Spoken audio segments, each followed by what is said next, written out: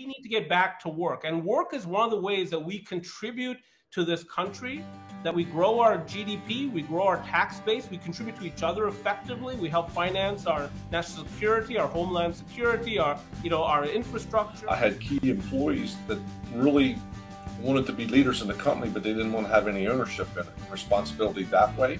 So I just had to start researching out and figuring out, well, how do I market my company? Go to your local school board for 1 hour twice this year. And if you can have even just 10 or 15 employers show up and do that at the same school board every single month, there's 2 contractors filling out a little card to give your 30 seconds at the podium that says, I need your help and we have great jobs. Eventually they will hear you. But if everyone just did 2 hours a year, that's how we change this. Stacy, how you doing this morning? I'm doing great. She loves it. I ask the question every time. She's just like, I'm fine, dude. Just a little much. And I say to that owner, I said, so you're not willing to invest in yourself? You're not going to invest in yourself. You're going to invest in companies you have no control over, whereas your company you control, and you don't have the confidence to pour the money into that. When things are busy and they're looking for their GC friends to sit down and negotiate a project on a GC and a fee, and they're more excited about building the project, and then all of a sudden the market swings, and now the developer market is wanting to go out and they're going to hard bid the same project to 2 or 3 different GCs, and that's where it starts going down.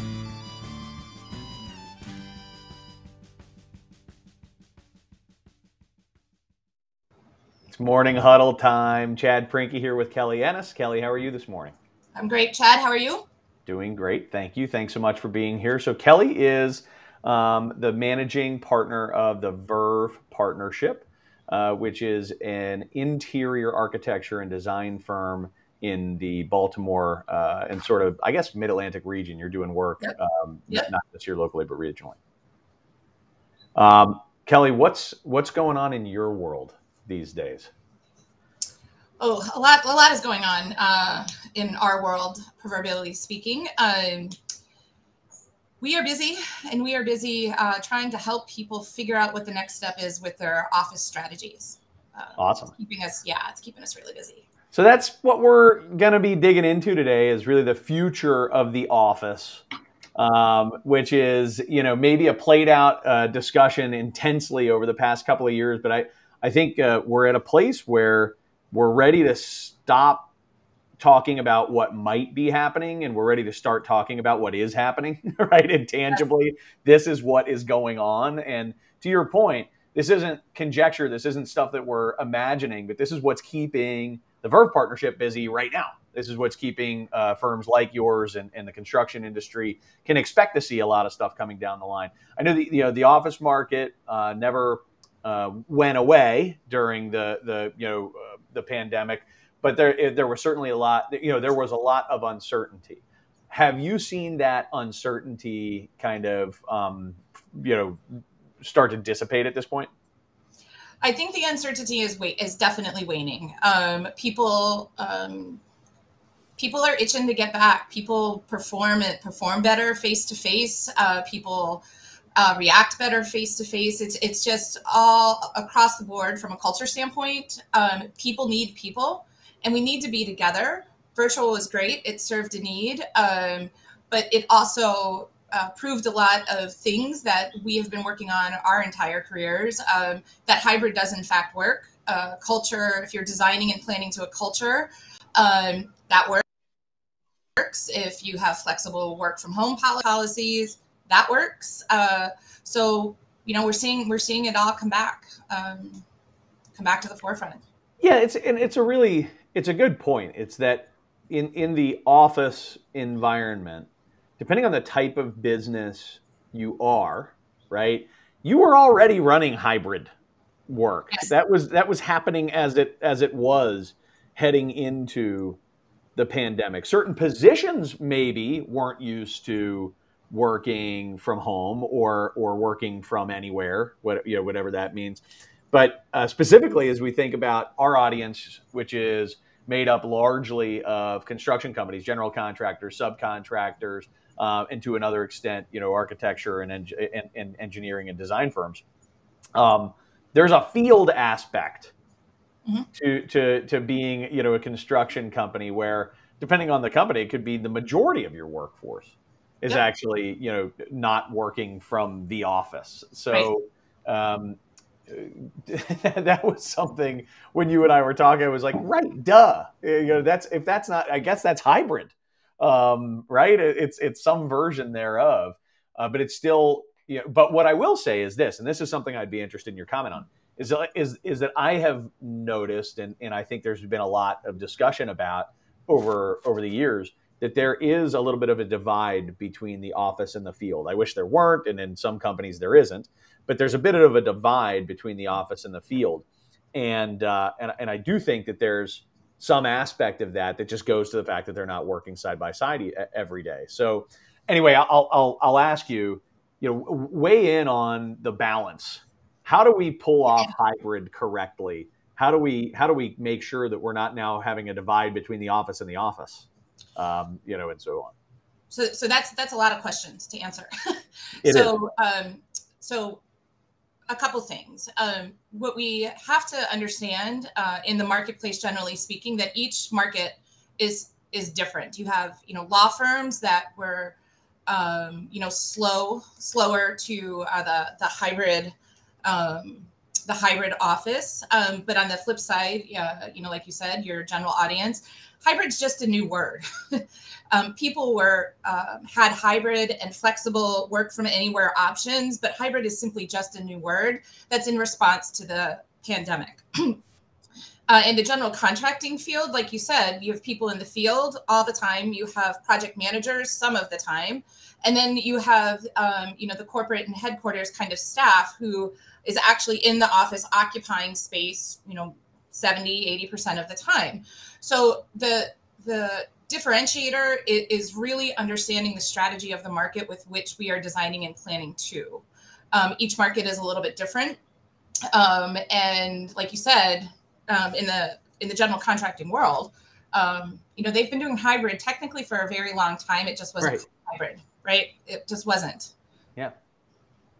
Yeah. So let's talk about strategy a little bit more. When you say designing to strategy, what does that mean in real terms when it comes to how your clients are looking at their office space? We dig deep to figure out who's working where, how they are working, and where they are working best and most productively. So different people can work at different times of day more effectively, and in different kinds of spaces. You know, this is not new information. You know, we've been planning for different settings, and I say settings, that is, a setting is a private office, a setting is a workstation, a setting is a huddle room, is a conference room. And there are many, many, many different kinds of settings where throughout the course of the day, people can work differently and possibly work better. We were not really meant to sit in a box and be corralled in little squares, quite frankly, like cattle working, you know, sitting in an office all day long. We're just not programmed that way as human beings. So to have that differentiator throughout the course of the day, it's choosing how you want to work and where you want to work. And, you know, people are just generally happier that way, which is why the work from home piece of it is really successful. I myself work from home every morning. I don't even go into the office until later this afternoon. My head's downtime is at my house. Interesting. So I think what you're saying is intuitively true. Like, I believe that, but it's not. It's so antithetical to the traditional, you know, thought process of the office. And so I don't know. I recognize you keep on prefacing things by saying like, this isn't new. But it is kind of new to me. I'm not an expert in what you're talking about. And I'm guessing there's probably a lot of our guests, or I'm sorry, a lot of our audience that this is kind of new for. When I think about this, I'm like, were we prioritizing for you know, decades just sort of productivity and maximize, like maximizing space as the way of achieving productivity or something like that? Like what hard data started to create this strategy first approach that you're using? So again, lots of questions with lots of answers. We can start with how people work differently, and the data that supports it is really catering to the culture of the individual industries, if you will. Mm-hmm. Like I said, law firms are a really good example. For a very, very long time, the law industry, if you will, people didn't work outside of their office. If they weren't sitting in their office, they were clearly not being billable, which is a very huge metric in the legal industry. Whereas what the pandemic proved is that people can actually work quite effectively from their house or from different areas. So when we talk about the data, the data is more in kind of an organizational development category. But if you can track productivity, and you can track performance, and that's where the whole performance review thing comes up, and people track those metrics.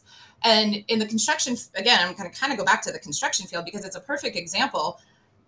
People usually aren't in the office when they're working in the field. They're working on a dedicated project. And if that project coming out of the ground doesn't keep track with a schedule or keep track with milestones or keep track with expectations, it's very apparent. Very similar in professional services. Interesting. Yeah, I think that's right. And so as I think about, I don't know, I know you've actually had some experience in building for or designing for builders, which is pretty cool. Yeah. What are some of the things that you have that you would call out that you've done when you're designing for builders? In this case, it's general contractors. I don't know if you've done subcontractor spaces, but talk about the space that you've done for general contractors, some of the trends there. Yep. So, excuse me. In designing and planning for general contractors, we've done two here in the region. It's very important to have shared collaborative spaces, project room kind of spaces, huddle spaces, where both you have this kind of technology, so you can throw up a plan and have your team and your subcontractors join in the office both right. virtually. People are out in the field. We want to be able to bring them right into the people who are in the office and have this sort of seamless meeting on the spot. Yep. So technology is really important, but you also have a myriad of generations. And sometimes actually seeing a physical plan, that is 30 by 42, 36 by 48, you need some big desk space. You need some big meeting space to actually drill down and look at the analog nature of what plans are telling you. I'm a paper person. I like to look at paper. I like to review drawings in paper, and I need a big desk to do that, or a big meeting table to do that with my peers. Same with general contractors. So again, it kind of goes back to, you can't do it at your desk, room, but creating those project room and project areas where people can get out of their desk, go to a common table, and just kind of dig in and solve problems. Are you seeing anybody? That makes total sense. What you're describing, and I've definitely been in my clients' offices, general contractors, subcontractors, different spaces, and felt constrained, when they don't have the right space for stuff, and we're cramming into an area, or you can see the frustration on the face of that person who is a paper person who's trying to get the plans open and talk about them, and so I have been in fact in some of your client spaces, and felt the exact opposite. Sort of felt like this enablement of what it is that we're going. So it matters. It really, really matters. And so I can sense when it's done right. Here's a little bit of a sidewinder, and I have to ask: is anybody actively talking about and planning for oh God, I'm going to sound terrible, but germ-free kind of solutions in the office? Are they is that going to be a thing, or where people are thinking about like, okay, and so how do we adjust when we need to, isolate each other? Like, I'm just really afraid that we're all going to become extremely OCD germaphobes, and their office spaces are going to accommodate the insanity. So I think you had people like that before the pandemic. Now, yeah, right. And the whole kind of the shared desk kind of thing, that's we're seeing, not our clients, but out there on the street with other articles that I'm reading is, okay, always have like this little kit, like, okay, that's great, but at the end of the day, it really comes down to air circulation, right. Air exchange. And I often say, we can design and plan and develop strategies all day long. If you're in a Class C building from 1988 that has horrible rooftop units or any sort of HVAC systems that are not, higher quality, it's about air. So you got to balance design and strategy with the quality of the air. That is the biggest component that we'll be addressing any sort of kind of phobias that people may or may not have. We can design and plan all day long, but if you're still circulating bad air, that's a whole different conversation. That's a really fair point. And I think it is the mechanical systems that you have in place, the HVAC systems that you have in place, those are going to be the places where you actually keep people healthier. The rest of it's just kind of policy, right? Like, wash your hands, and other, That's simple. What we teach our kids, right? When they're 5 years old. Not super complicated. It just fascinates me. I just picture this world where we walk into offices and everything's like, everybody's hermetically sealed in their envelope. And I'm like, that seems actually like we should all go back home. That's not the intent. That's not the intent. All right. So what can contractors start to think about and expect in terms of materials, in terms of, things that they need to be, see as you're on the design end, things that they need to be prepared to see coming down the pike when it comes to office construction, in the at least foreseeable future? Qualify materials for me. So what kinds of materials are you seeing specified?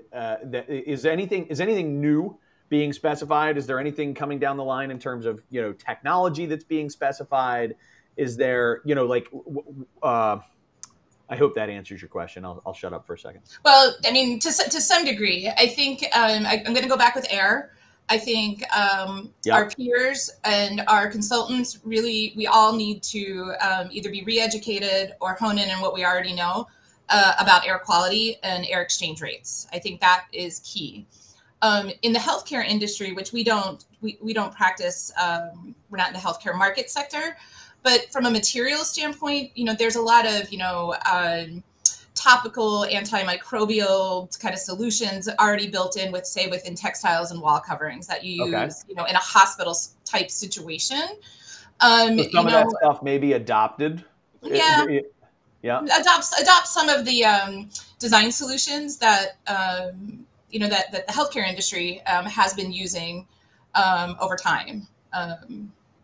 But I still go right back to air every time. Like I said, we can design and specify all day long. If the air is still not clean, it's not helping. Yeah, it's not helping you.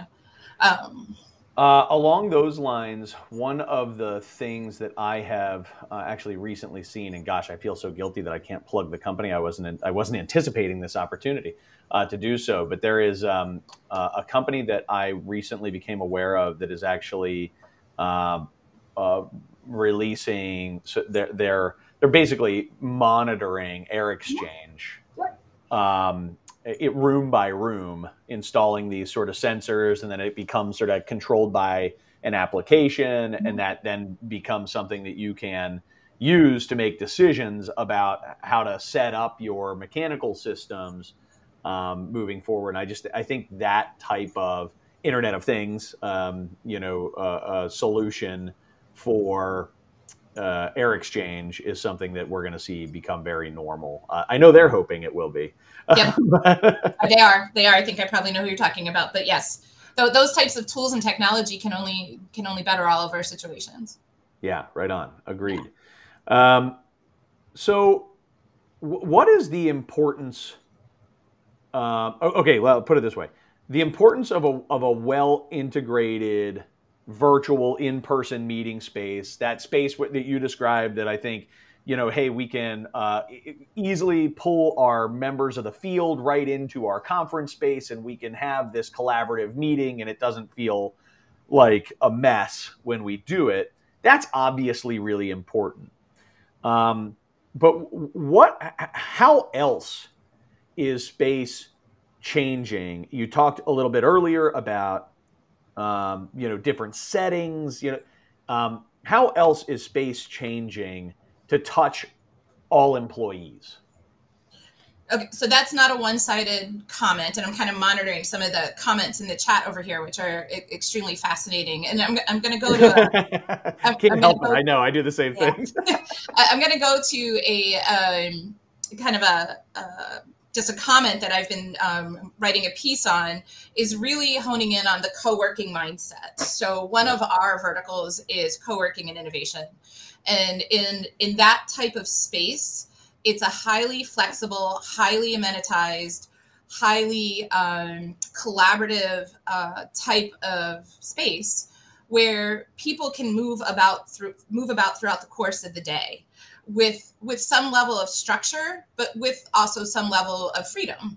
And I keep going back to, if we're designing spaces where people actually want to be, and you couple that with a policy or a co-working mindset, people still need to have face-to-face meetings in order to be successful, especially in design and construction, when you have to touch things. You have materials, you have building materials, you have furniture in our world. To do all of that virtually is not always going to work. So having the options and the policies to have a co-working mindset in a typical corporate office, I think is really going to be beneficial. Co-working spaces at the moment are really, not that they weren't already taking off already, but the well-run, very well organized. Co-working is not just only about 2- and 3-person offices anymore. We're designing spaces that have a huge centralized core of all kinds of meeting spaces. A bar, a training room, a place to have board meetings, and then smaller huddle rooms across the way, phone rooms.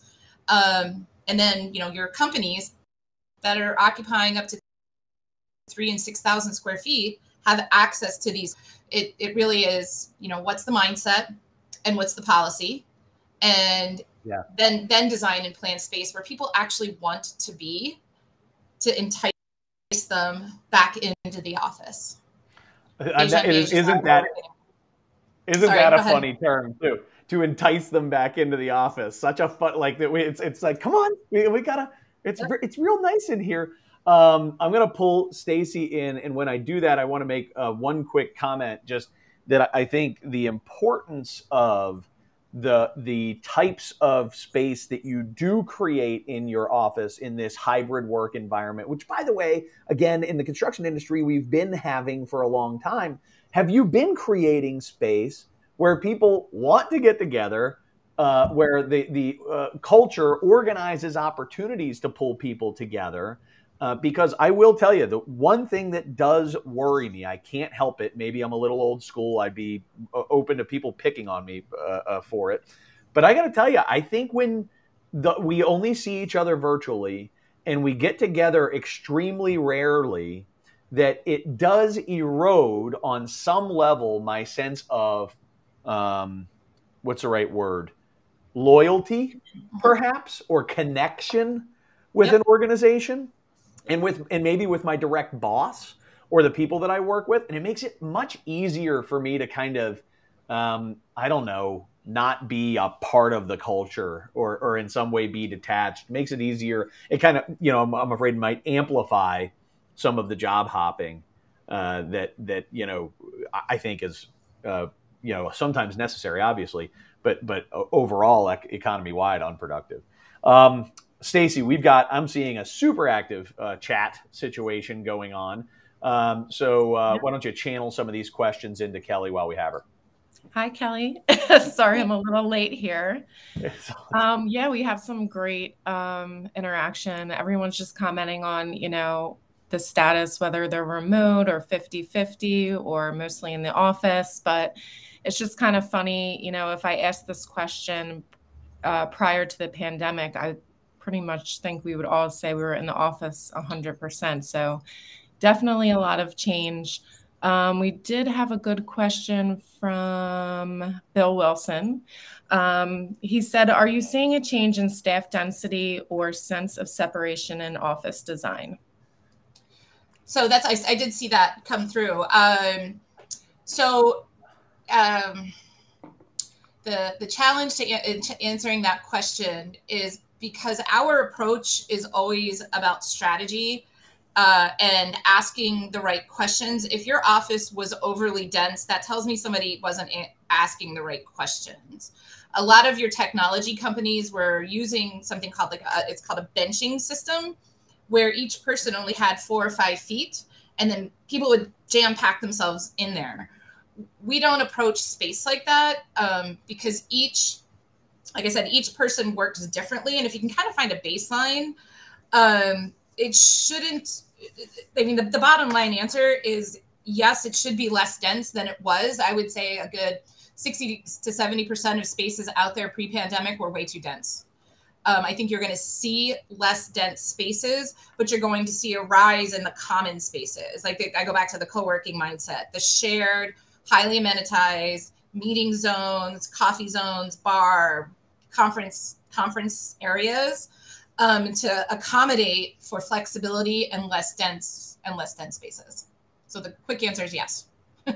Yeah, but I'm hearing you say that yes, comma, because people were just smushed together in a lot of these situations, not because we're becoming, whatever, we need to separate more now after the pandemic or something, but it's actually created a little bit of awareness. Yes, awareness is a good word. Yep. Did you see this question from Dennis, Stacy, Dennis Kasich about pool planning and such like that? It says, I'll just read it off here. It says, Dennis says, we found some types of meetings must be in person. Things like pool planning, scheduling, commissioning meetings. During this type of meeting, you may need many people to be able to join, and remote has its drawbacks. So not an explicit question therein, but agree, disagree. What are you seeing, Kelly? Agree. I absolutely agree. People, face-to-face works because it's quicker. You can solve a lot more problems in a lot less time face-to-face. I absolutely agree. Remote's good, virtual is good. I mean, we're here doing this virtually right now anyway, right. So, but when we meet face-to-face, it's much more effective and it's much more efficient use of time, and you get to problem solving quicker. And I see that as a common theme over here on the chat. People like to work at home and they like to go in for face-to-face meetings. That's usually the case even pre-pandemic. So I think a lot of policies will change as a result. So this isn't necessarily the focus of this show, but I have to say this, which is if you're going to bring people in for in-person meetings, make sure they don't suck. Make sure that you're capitalizing on the opportunity to actually plan a good meeting, execute a good meeting, and do stuff in the meeting that can't really actually be done very well virtually that elevate the quality of the meeting, like getting up and using a whiteboard, or like using sticky notes and doing a pool planning session, those different types of things. If you're gonna get people together in person, just make sure that everybody doesn't look at each other and be like, "Dude, that could have been an email." But I think with that said, I think it's also leaving some time for some social interactions that you may have missed, because when you're not together, like you said this a little bit earlier, Chad, you're not together when you can't see people physically. It's challenging, right? So when you are together physically, just set aside some time for, some small talk or a cup of coffee, and make sure people are engaged, pre, during, and after, the meeting, because that's how we reestablished some of the connections that we lost because, we were home for almost 2 years. So Love it. yeah. Love it. That's great stuff. Stacy, what else we got? Yeah, I have a quick question. So meeting spaces, you talk a lot about the future of work being very collaborative. Is there any need for, like, I just worry about, you're trying to draw people back into the office, but those people that still want the collaboration, but also independent space, are you seeing, like, I don't know if I missed that in the first 10 minutes, so I apologize. So that's going to boil down to policies. What are your work from home policies? Or, Steelcase termed this phrase almost 20 years ago, developing me spaces, my spaces, me spaces, and we spaces. And having those dedicated desks or dedicated, phone rooms, quiet rooms, small 1 and 2 person rooms where that is heads down space. So it's really, and again, it's very, very dependent on the market sector. But having a healthy balance of me and we spaces as it applies to the organization that we are working with is critical to the success of all the organizations that we work with, only because everybody works differently. And, general contractors work differently than accountants. Accountants work differently than architects and designers. So that's where the strategy piece comes back in, and programming a space properly and really drilling down and understanding where people work, when they work, and what makes them, the most productive with a high performance value. And, sometimes it's 11 o'clock at night. Yeah. Funny. Isn't it? Yeah. Not for me. Not for me. At 11 o'clock, I am guaranteed to be snoring. So, one of the things that I'm laughing about as I'm thinking through this whole, like, I don't envy your role sometimes, Kelly, where if you're starting with strategy first and you're talking to people about culture, and then you're building a space to match their culture. What happens when you come in and you're like, oh man, these guys have serious cultural problems? Do you build a dysfunctional space, or like, what do you do? Yeah, we have to. I mean, we drill down on what those. It's usually a communication problem. It's 9 times out of 10 all about communication, and we have consultants who are better equipped than we are to actually address those kinds of challenges, and we bring them on our team as part of the workplace strategy process, because then you can veer off into 2 different problem solving methods, and then when you come back, the space aligns with those challenges. But it's usually about communication is where the disconnect in the culture happens. That's a really good point. I've noted, and I see this, comment here about, we have beautiful break rooms, but very few people actually use them. And I've seen this a ton, where I'll be in a client's office or a potential client's office or whatever, and I'll be like, oh my gosh, this is a gorgeous space. And they're like, yeah, we never use that.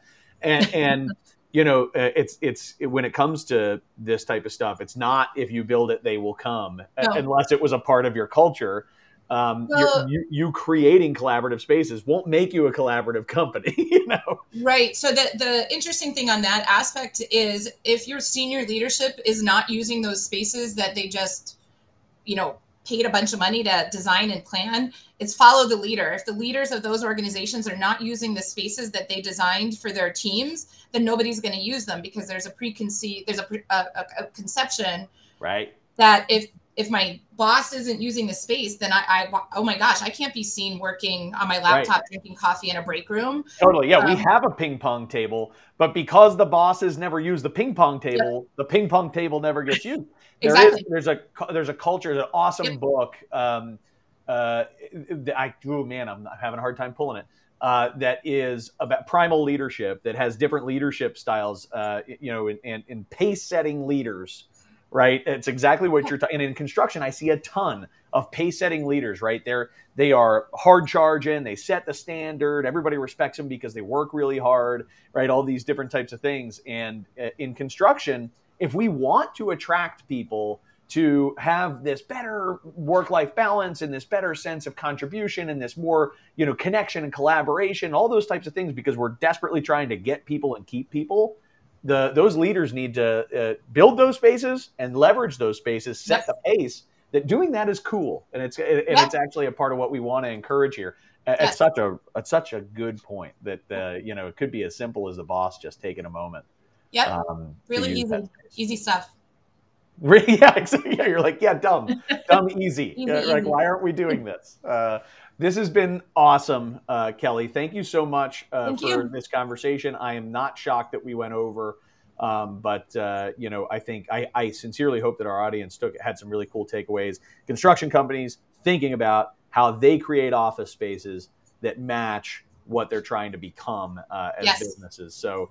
Again, Kelly is with the Verve partnership. She is an absolute rock star. Her team are wonderful, and I would encourage anybody to reach out to Kelly if they have more questions. Thanks, Chad. Thanks, Thank you. Have a great one. All right. See you. Thanks. See ya. Have a good one. Stacey, let's talk about next week.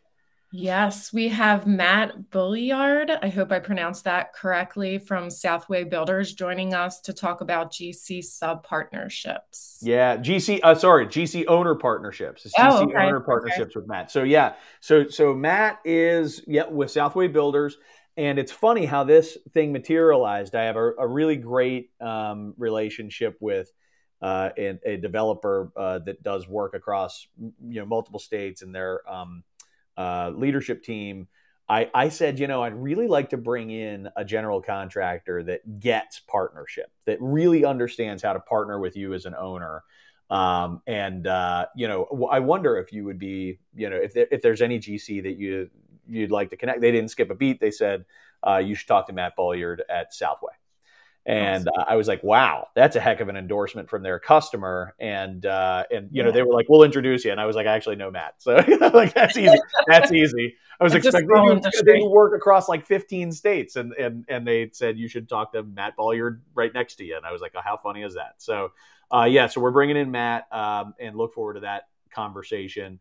Reminder, as always, because every time we remind you, we get more. So keep them coming. Send Stacey an email if you want to get added to our weekly list. You'll get an email from Steel Toe Communications that gives you a rundown on everything that's coming up in the next show and recordings of the previous show. Mm-hmm. Stacey, is there anything else that you want to toss out there before we sign off for the day? Nope. I think we're good to go. Just 2 more episodes left, right? Just 2 more episodes this season. Then we're back in the fall and we'll reload. What are you going to do for 2 months, Stacey? Because I don't know if anybody, I don't even have a day job. This is just what I do. This is what I just hang out here and do this. It's been great, though. I love meeting the people that come on the show and the people that participate in the audience. It's been so great. So we'll start looking for guests for June, like we said. And if you're interested, please send me an email. Guests for September, just so that everybody's got that right. Yes. So we're wrapping up. We're stopping here toward the end of June, and then we've got 2 months to reload. I think we have 8 out of the 13 guests that we want for next season lined up, or 12 guests. So we have 4 spaces left, and we'd really love to hear from anybody that has a story to tell. So thank you. See you, Stacey. Have a great one. Later. See ya.